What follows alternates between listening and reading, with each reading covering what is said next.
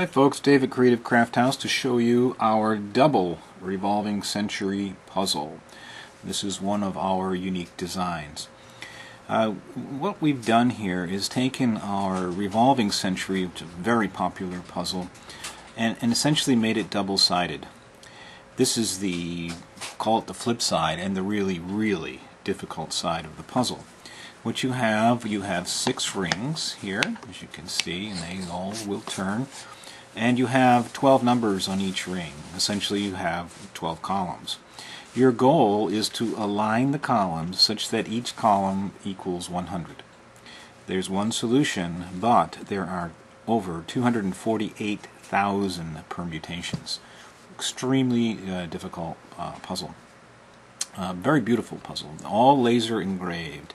This happens to be rubber wood. We'll be doing some on maple and some on ash also. Now, the flip side of these wheels, you see they are double-sided. The flip side of those wheels is a different puzzle, and it's very easy to distinguish the two sides. See, I've drawn these spirals, and of course you get 12 numbers versus 6 numbers on the other side.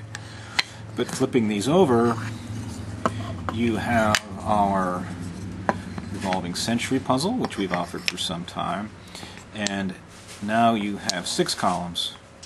Again, the goal is to get each column to add to 100. Still challenging, however, the number of permutations is about 7,700 with one correct solution. Alright, thank you very much.